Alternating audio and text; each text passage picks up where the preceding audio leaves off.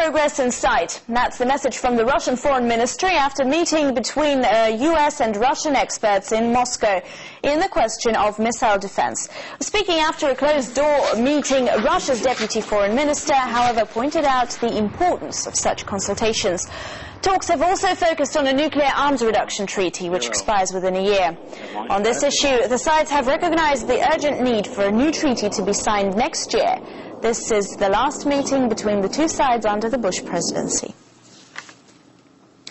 Meanwhile, in the Czech Republic, the opposition plans to put the brakes on US proposals to base elements of the missile shield on their territory.